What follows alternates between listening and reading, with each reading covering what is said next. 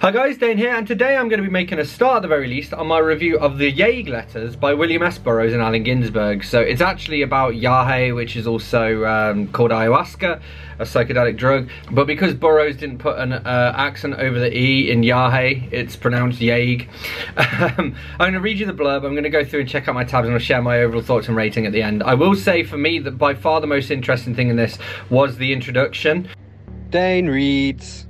Okay, so William Burroughs closed his classic debut novel Junkie by saying he had determined to search out a drug he called Yage, which he believed transmitted telepathic powers, a drug that could be the final fix.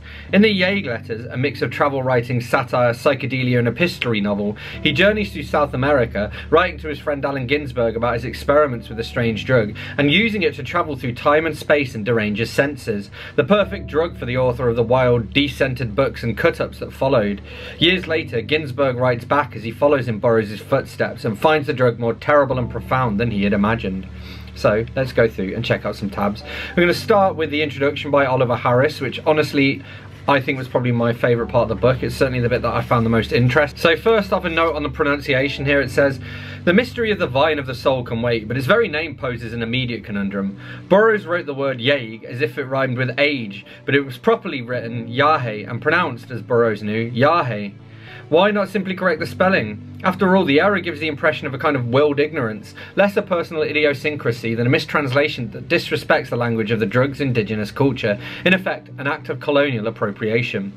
And yet to fix the problem now and change the book's very title would be to resolve a lack of fixity, an ambiguous duplicity that has always been a part of the text and reader's experience of it. Because of this ongoing confusion, rather than despite it, I reserve Yage for the Yage letters and use Yage in all other contexts. This fits my aim to respect the historical text, but it was an awkward decision, and I was relieved when a fellow editor confirmed my sense that it's the appropriate one. I think you should stick with your argument about the title. As an ignorant reader, I wasn't sure how to pronounce it. It's part of the mystery." I actually say Yage to rhyme with vague rather than Yage to rhyme with age. Either way, it's not a real word. Yage is, Yage or Yage isn't. So we learn here a little bit about the context in which the Yage letters was published. In the larger picture, 1963 was also the year that City Lights published Miserable Miracle, the translation of Henri Michaud's experiences of mescaline, that Timothy Leary and Richard Alpert were sacked by Harvard for their LSD experiments, and that Aldous Huxley died in the last week of November as Burroughs' book rolled off the presses. 6 months later, Ken Casey and his merry pranksters took their bus on the road, launching their acid tests and announcing the arrival of the psychedelic youth counterculture.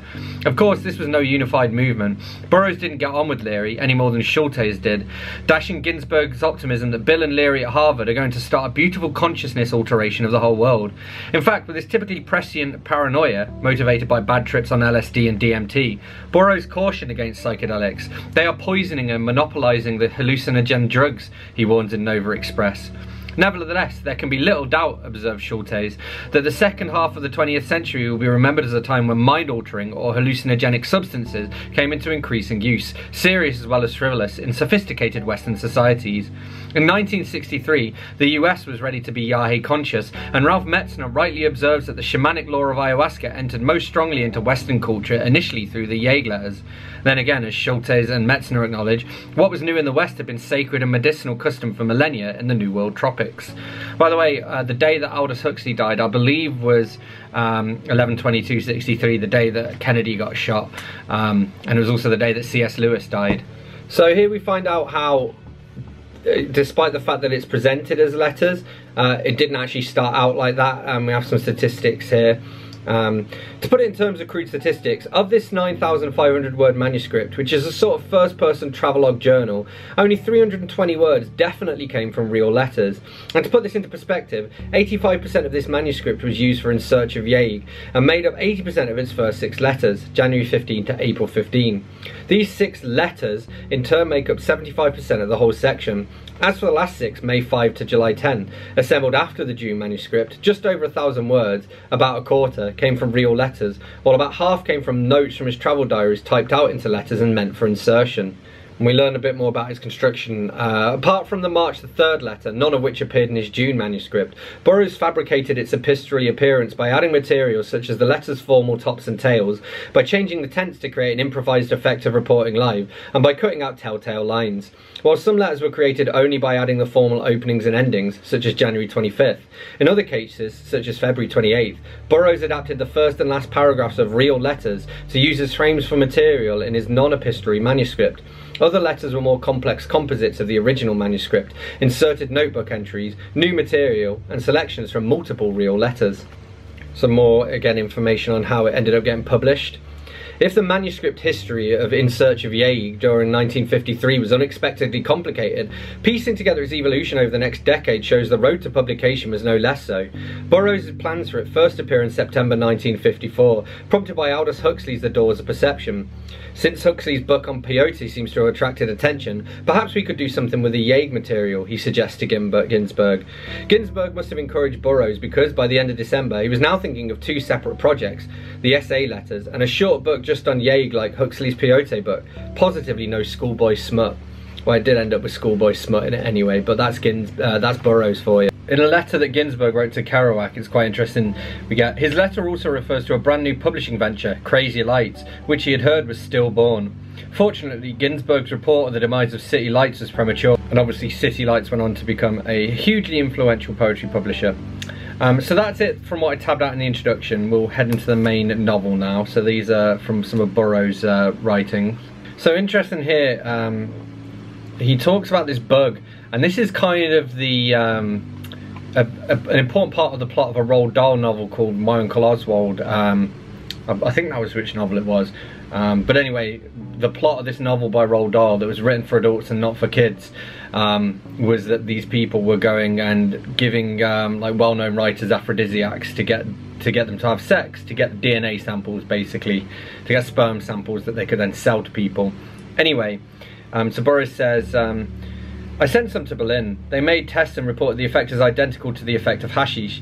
There is a bug in the putti mayo, I forget what they call it, like a big grasshopper, such a powerful aphrodisiac. If it flies on you and you can't get a woman right away, you will die. I've seen them running around jacking off from contact with this animal.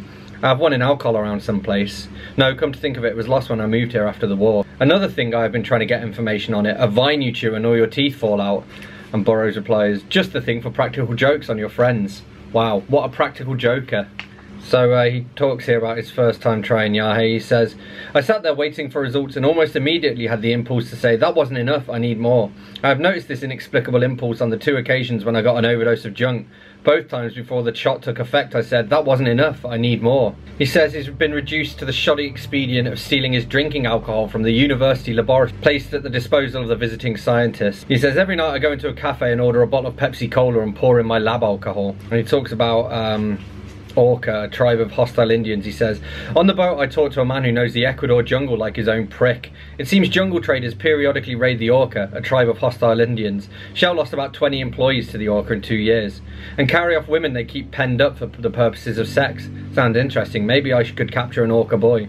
I have precise instructions for Orca raiding. It's quite simple.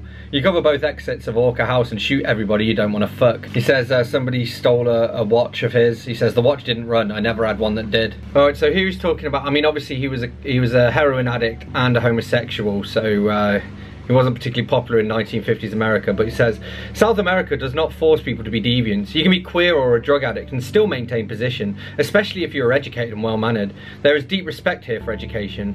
In the US, you have to be a deviant or exist in dreary boredom. Even a man like Oppenheimer is a deviant, tolerated for his usefulness. Make no mistake, all intellectuals are deviants in the US. Then we have this short bit called Roosevelt After Inauguration, which is quite interesting. The one line in this which I quite enjoyed, it's very Burroughs.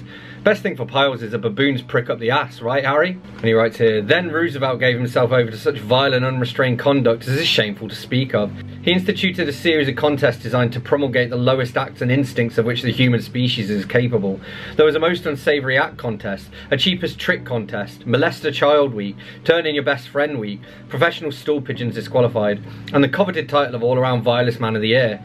Sample entries: the junkie who stole an opium suppository out of his grandmother's ass, the ship captain who put on women's clothes and rushed into the first lifeboat, the vice squad cop who framed people for indecent exposure, planting an artificial prick in their fly. He mentions here, did you ever read H.G. Wells' The Country of the Blind? About a man stuck in a country where all the other inhabitants had been blind so many generations they had lost the concept of sight. He flips, but don't you understand? I can see. That sounds good. I haven't read that, but I do want to read that now. This is a very good point. He says, people think all they have to do is go in some shady business and they'll get rich overnight. They don't realise that business, shady or legitimate, is the same fucking headache. And he talks about a young Dane, and I just enjoyed this because, obviously, because of my name. He's talking about someone from Denmark, but still. Met a young Dane and took Yage with him. He immediately vomited it up and avoided me after that. He evidently thought I tried to poison him, and he was saved only by the prompt reaction of his hygienic Scandinavian gut. I never knew a Dane that wasn't bone dull. Yeah, but he never knew me. Alright, so we're moving on to the letters that Ginsberg wrote to Burroughs, and his have got some pretty cool illustrations. I actually thought that would make a good t-shirt. We've got some poetry and stuff as well. Great line in a letter that Burroughs writes to Ginsberg. He says, no one in his senses would trust the universe. And then we get some appendices which have got some really interesting stuff. Mostly you can kind of see some bits of source material and how the manuscript developed, you know. He says the Putumayo dose is about 1 gram of yahina, or half the lethal dose for the average adult. Half the lethal dose of any drug doesn't leave much margin for individual susceptibility. And he writes, I cannot say whether Yage increases the telepathic faculties. Everyone, white and Indian in the area, firmly believes this. So there we were, they say, high on Yage, lying around in a telepathic state. Any drug used in common with others conveys mutual empathy. I don't have to ask someone or speak his language to know when he's junk sick and exactly how it feels. And then final thing I wanted to note here, he notes that nutmeg. Nutmeg is sometimes used by convicts desperate for kicks. About a tablespoon is swallowed with water. Results are somewhat similar to marijuana, but headache and nausea are usual side effects. As one nutmeg user expressed it, man, it's really a rough fruit. And I remember trying that at school. I didn't get a buzz out of it or anything, but yes, it was kind of common knowledge at my school, the idea that you could take nutmeg and it would get you high. It didn't really do anything. Anyway, William S. Burroughs and Allen Ginsberg, the Yage letters. Really fascinating. As I say, the introduction to it was the most interesting part for me, but if you're a Burroughs fan or a Ginsberg fan, you have to read this. If you're interested in psychedelic literature, Beat Generation stuff, you have to read this. It does feel incomplete, but that's kind of the nature of it. Again, get a version with a decent introduction that kind of covers the history of the manuscript. It's kind of ever evolving. They're even saying there's bits of it that got lost. That should they ever turn up in a collection somewhere will then be added to it, so this version isn't necessarily the final version, you know. But all in all, I gave it probably like a weak 4 out of 5. So there we have it. That's what I made of the Yage letters by William S. Burroughs and Allen Ginsberg. As always, don't forget to let me know in the comments what you thought of this book. If you read it, hit that like button if you've enjoyed this video, hit that subscribe button for more, and I will see you soon for another bookish video. Thanks a lot. Bye bye. Notification for Dane. Thank you, Google.